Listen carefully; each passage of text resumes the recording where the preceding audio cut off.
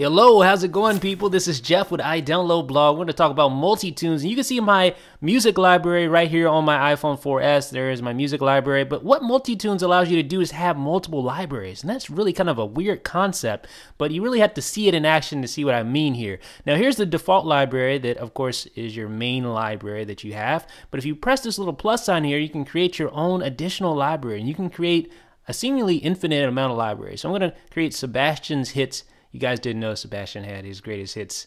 You can ask him about it on Twitter or something. Maybe he'll tell you. I don't know. All right, go ahead and hit done there, and then you should see the additional library. Now, if I select that library, guess what happens? If I shoot back over to my music app, it'll be empty right now. Watch this.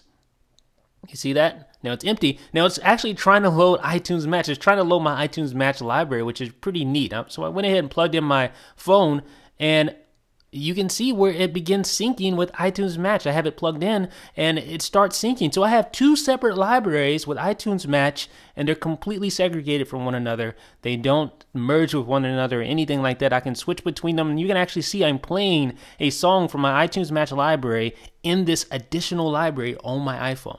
Now, if I switch back, you see, or I'm playing Come Together from Abbey Road, and you can see none of the album art is loaded up on that other library. But if I load my primary library, you see all my album art is there. So these are two definite separate libraries. I've actually downloaded files on one library and they weren't downloaded on the other, and vice versa. So these are two completely separate libraries, and it uses iTunes Match. So in theory, now I'm just assuming here, you could probably use someone else's iTunes Match library as well. So you can have two iTunes Match libraries on one device. I don't know. It's just a theory, but it definitely seems possible with what we've seen thus far. It is called MultiTunes. It allows you to have multiple iTunes or music libraries on a single device. Of course, you don't want to use this when syncing apps or using iTunes for anything else. You just want to use this for music. It's exclusively for music and music libraries, so keep that in mind. Make sure you set the default library whenever you're syncing apps or anything like that.